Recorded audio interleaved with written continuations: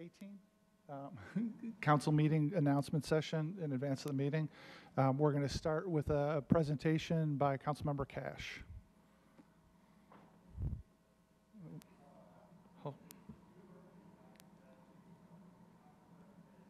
I know we've got one for the Fifth Jubilee Singers, but first I want to take the time to honor Dr. Bob Fisher for his service to Nashville and to Belmont University over the recent many years. And at the second meeting in April, Council unanimously passed a resolution to him, and I'd like for us to share that with the Council and with the city. There are many accomplishments here. We were not able to include them all because we'd be here quite a long time, but we did want to highlight and share some of the great things that Dr. Fisher has done for our community. A resolution recognizing Dr. Bob Fisher on his retirement. Whereas Dr. Bob Fisher will retire in May 2021 after more than 2 decades serving as president of Belmont University, and whereas Fisher earned his BS/BA from Henderson State University, an MBA from the University of Memphis, and a PhD in economics and management from the University of Arkansas before entering a career in academic service. And whereas prior to his Belmont appointment in April 2000, Fisher served as a professor at the University of Central Arkansas, Dean of the School of Business at Henderson State University, and then Vice President of Academic Affairs at Arkansas State University. And whereas, throughout Dr. Fisher's tenure, Belmont University has grown exponentially in size, stature, and status, becoming the largest ecumenical Christian university in the nation. And whereas, affectionately known around Belmont as Bob the Builder, Bob Fisher has led the campus throughout extraordinary development since his tenure began, with more than $1 billion invested in new facilities and property acquisitions, resulting in new athletic facilities, the Curb Event Center, and McAfee Concert Hall, among many others. And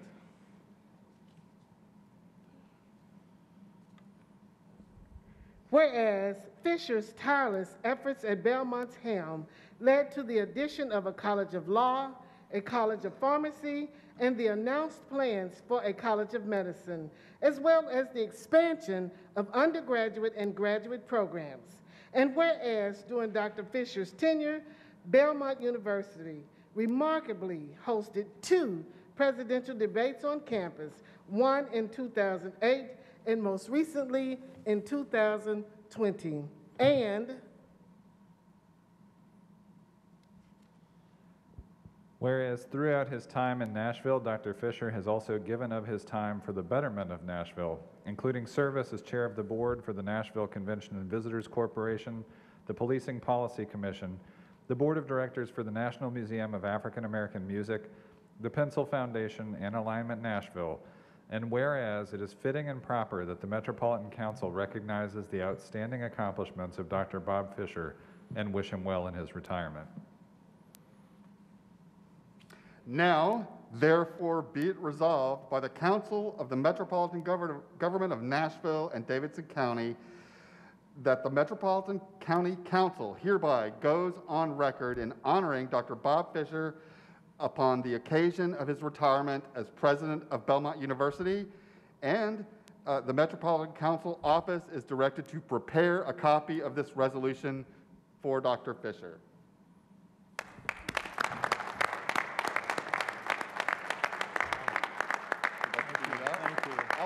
I'll be glad to, they're all there. I'll be glad to hold that if you'd like to say a few words. Okay. Well, first of all, thank you all, and thank you to each one of these presenters. Every one of these folks have played a very important role in the work that we've been doing at Belmont. Thank you for that.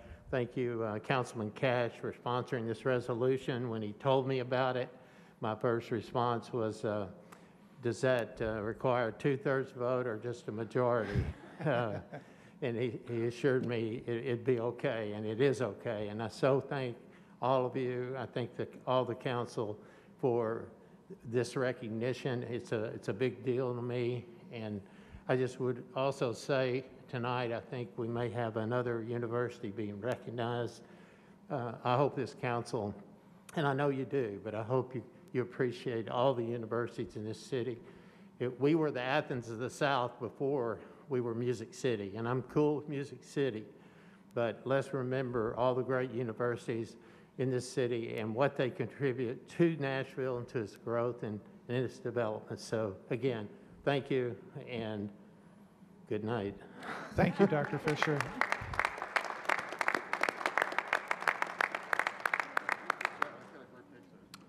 All right, we're going to let photos take place for a second, and then we'll go to Councilmember Stiles. Now, take your time, get a good photo.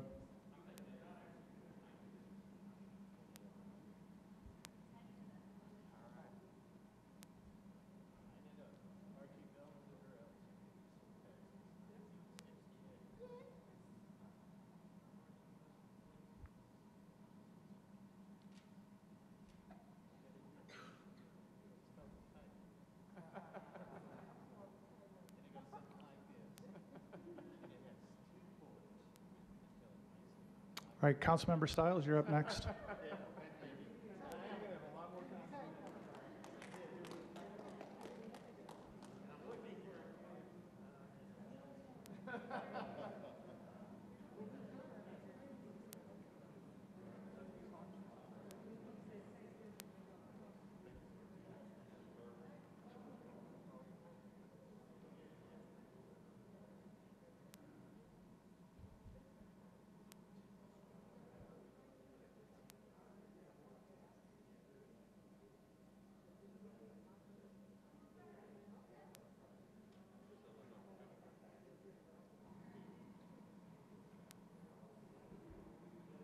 Councilmember Stiles, you ready to go?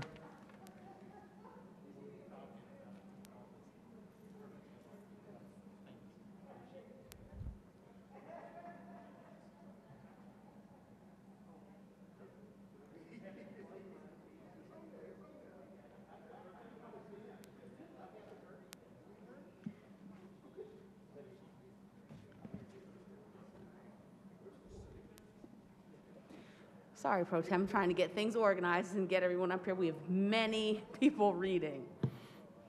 So if I could get council members to come this way, please. I didn't wear my hazmat.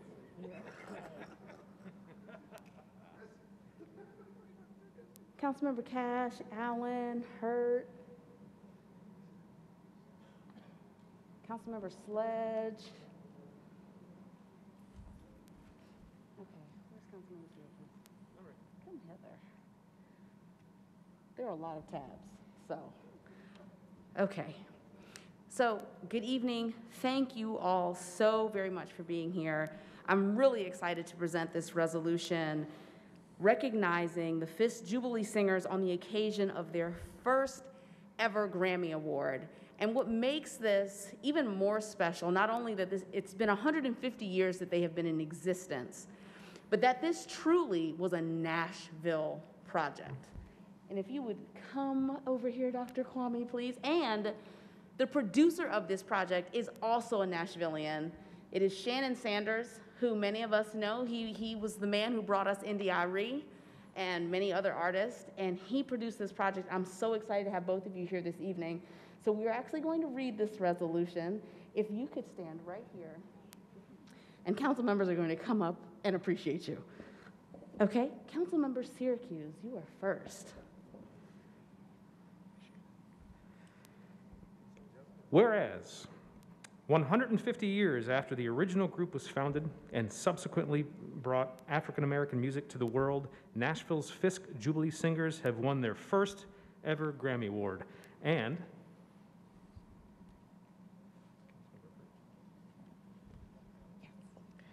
whereas at a pre-telecast premiere ceremony, the vocal groups celebrating Fisk, the 150th anniversary album, was named Best Roots Gospel Album, earning them their first Grammy since forming in 1871.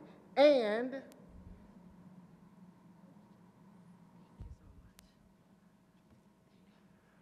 whereas the Grammys have only existed for 63 of those 150 years, The group even predated the advent of commercial recordings, and whereas the Fisk Jubilee Singers are vocal artists and students at Fisk University in Nashville, Tennessee, who sing and travel worldwide. The original Fisk Jubilee Singers, a group of former slaves who battled prejudice and oppression to sing their way into the nation's heart and introduce slave songs to the world, and were instrumental in preserving this unique American musical tradition known today as Negro spirituals. And whereas they are the first internationally acclaimed group of African American musicians who attained first recognition, then fame, and along the way financed their school. And whereas on November 16, 1871, a group of unknown singers, all but 2 of them former slaves and many of them still in their teens, arrived at Oberlin College in Ohio to perform before a National Convention of Influential Ministers. After a few standard ballads, the chorus began to sing spirituals, Steal Away, and other songs associated with slavery and the dark past, sacred to our parents. As soprano Ella Shepard recalled, it was one of the first public performances of the secret music African Americans had sung in fields and behind closed doors. And whereas in the decade following the Civil War, this group of young ex-slaves in Nashville, Tennessee set out on a mission to save their financially troubled school by giving concerts. Treasurer George Leonard White proposed traveling first through the cities in the north, then on to venues across Europe. The Jubilee Singers introduced audiences to the power of spirituals, the religious anthems of slavery. And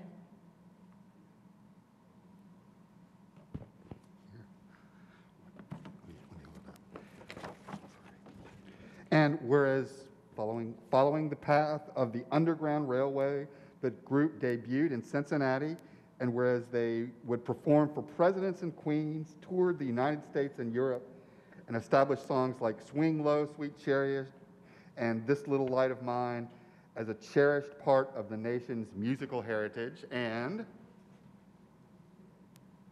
whereas funds raised by the Fisk Jubilee Singers during their international concerts were used to construct the school's first permanent building, Jubilee Hall.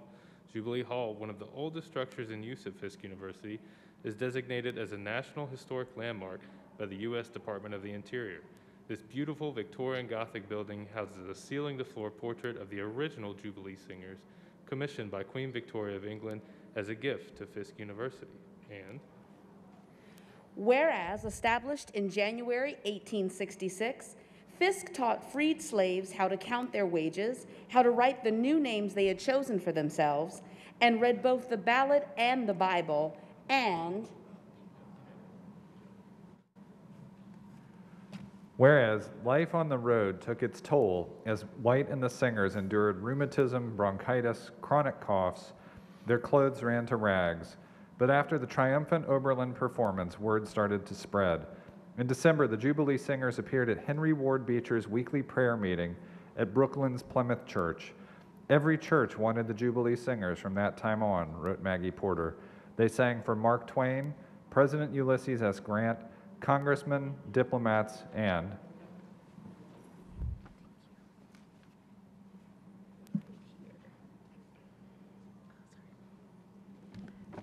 whereas the ensemble raised what today would be millions of dollars, but they paid a terrible price.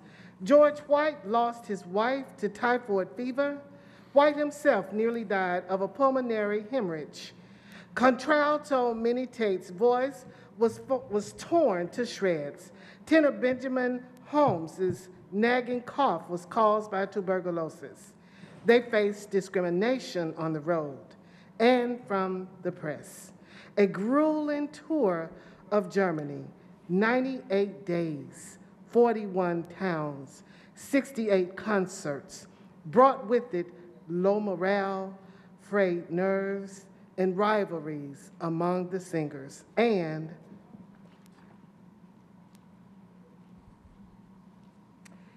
whereas their contributions extended far beyond Fisk University, as they had introduced the world to the power of spirituals and challenged racial stereotypes on 2 continents.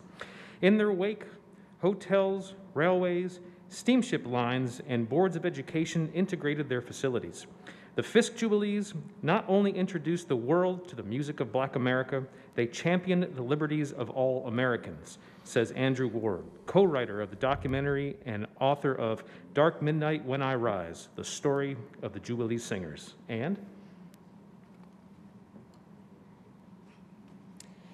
whereas it is fitting and proper that the Metropolitan Council recognizes the Fisk Jubilee Singers for their recognition of receiving their first ever Grammy Award. And now therefore be it resolved by the Council of the Metropolitan Government of Nashville and Davidson County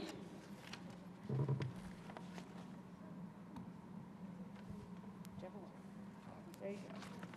Just take that down. Okay. The Metropolitan Council hereby goes on record as recognizing the Fisk Jubilee Singers on the occasion of their history-breaking Grammy Award. The Metropolitan Council office is directed to prepare a copy of this resolution to be presented to President Frank L. Sims, Dr. Paul T. Kwame, Mike Kerb, Jubilee Singers Endowed Chair of the Fisk Jubilee Singers, and students, alumni, faculty, staff, and trustees of Fisk University. This resolution shall take effect from and after its adoption, the welfare of the Metropolitan Government of Nashville and Davidson County requiring it. Can we get a group photo over here?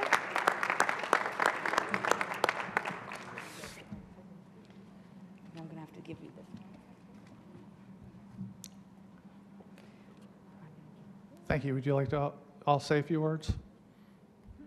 Thank you. Will you repeat that, Pro Tem? I didn't hear you. Just wondering whether the folks from Fisk want to say a few words. Yes. Will you? Will you say a few words?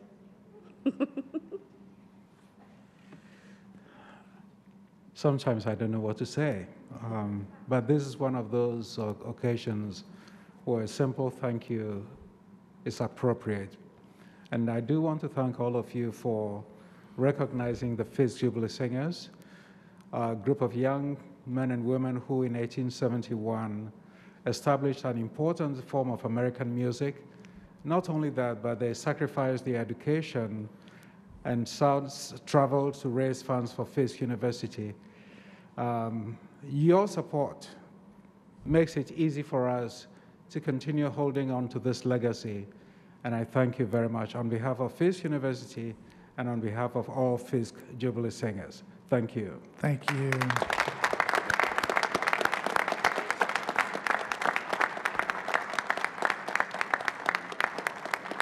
All right.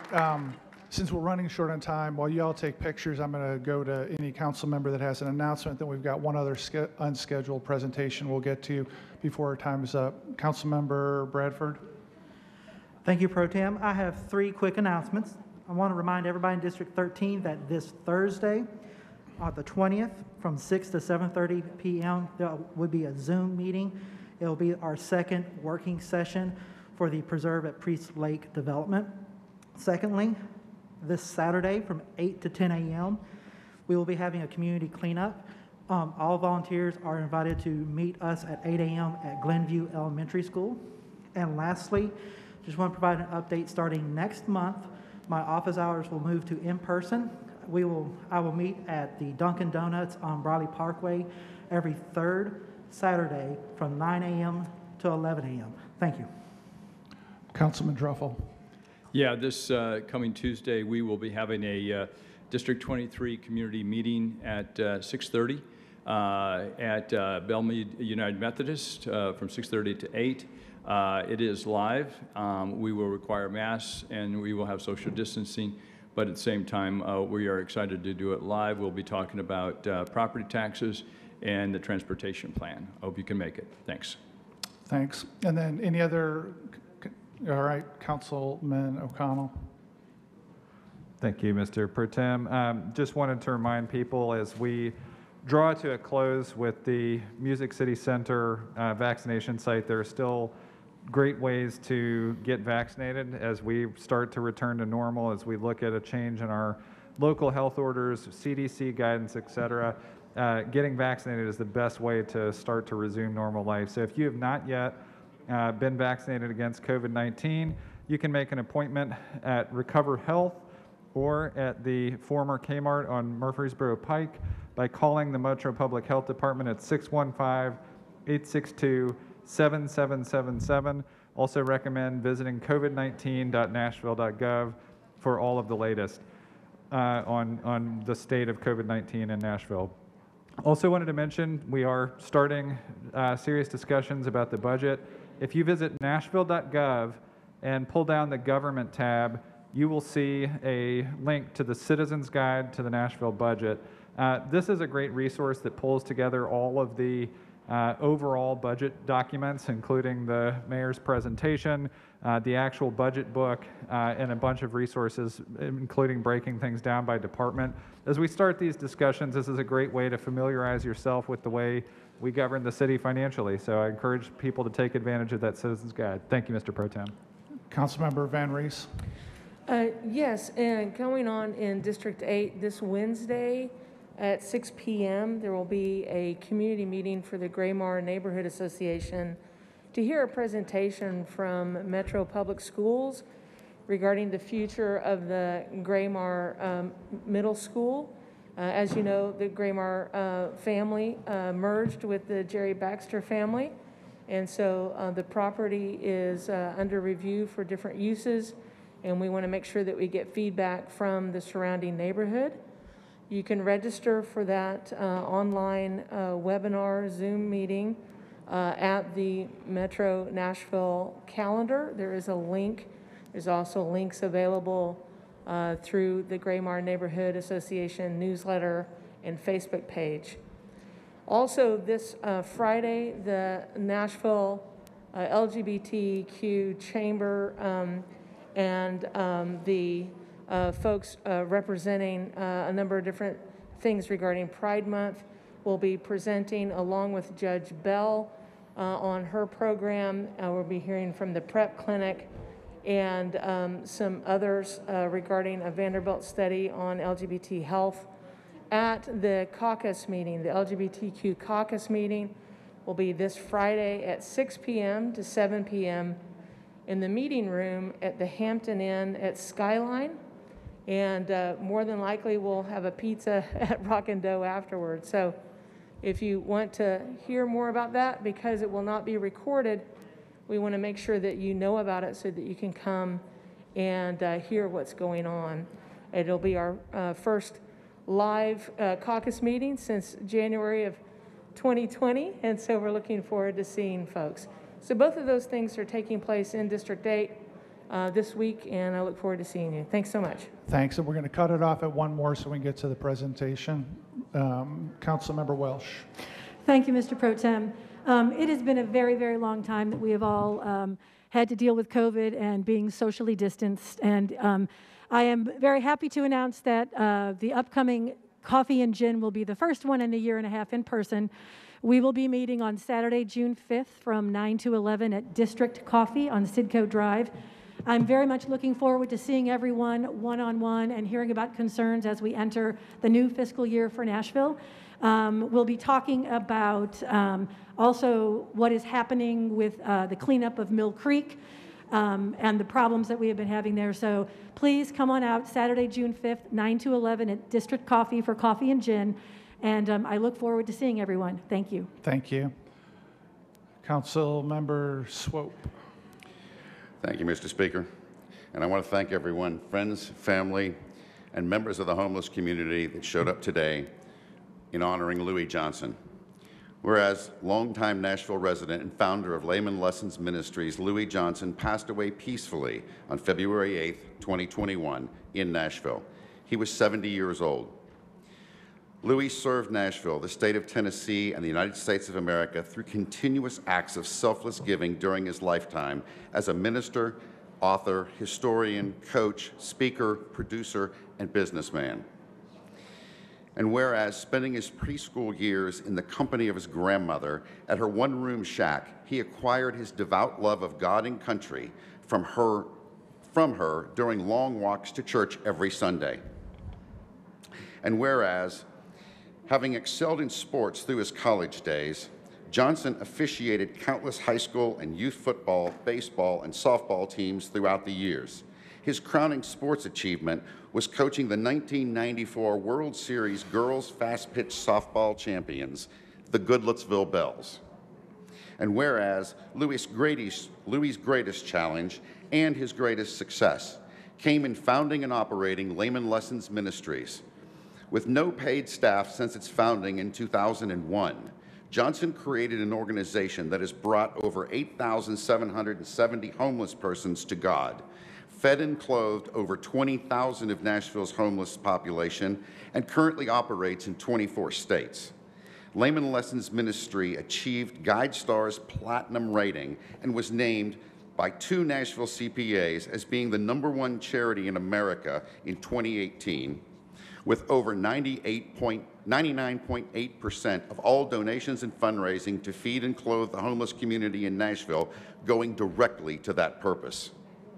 And whereas Louis Johnson, the humanitarian, authored 62 books related to God and country, aided constitutional legislation in 28 states, produced 12 documentaries on the homeless crisis, and authored over 100 television programs on behavioral health issues within the homeless community. And Johnson's never-ending commitment to God, America, and his fellow man have been apparent for decades in Nashville, his home, and to the homeless community, which continues to mourn his loss. He will forever be remembered as a true man of God, a stalwart believer that all men, women are created equal and should be treated and loved accordingly. Now, therefore, we, the signatories hereunder, being members of the Council of the Metropolitan Government of Nashville and Davidson County, do hereby recognize, honor, and commend the life and undying giving of Louis Johnson, Jr. to the people of Nashville, the state of Tennessee, and the United States of America.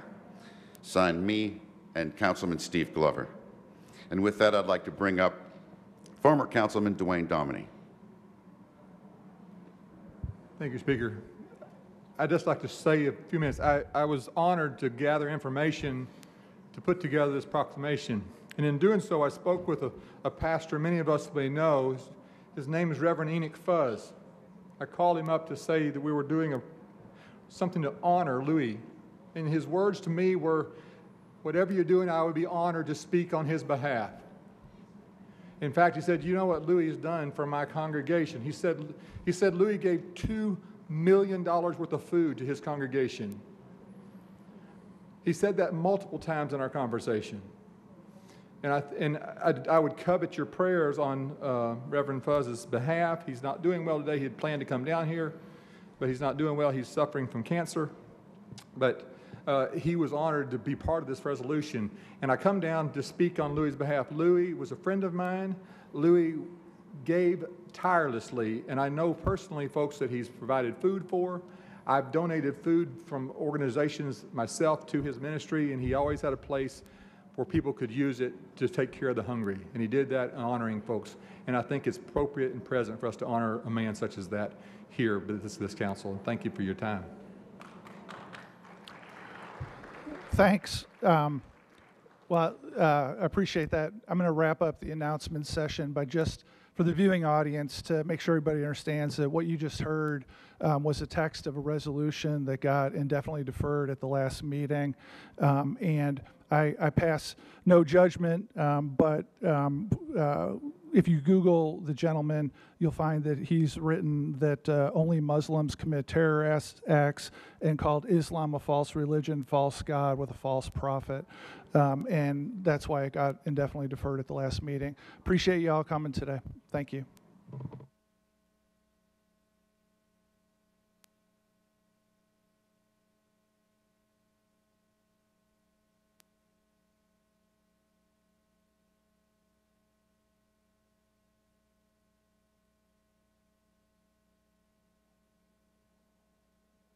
People in to see our city. We now have Fisk University.